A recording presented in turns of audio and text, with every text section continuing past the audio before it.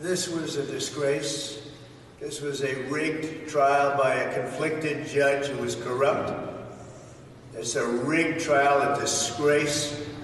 They wouldn't give us a venue change. We were at 5% or 6% in this district, in this area. This was a rigged, disgraceful trial. But the real verdict is going to be November 5th by the people. And they know what happened here, and everybody knows what happened here. You have a Soros-backed DA, and the whole thing. We didn't do a thing wrong. I'm a very innocent man, and it's okay. I'm fighting for our country. I'm fighting for our Constitution. Our whole country is being rigged right now. This was done by the Biden administration in order to wound or hurt an opponent, a political opponent.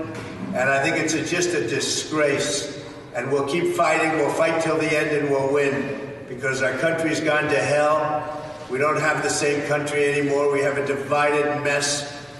We're a nation in decline, serious decline. Millions and millions of people pouring into our country right now from prisons and from mental institutions, terrorists. And they're taking over our country.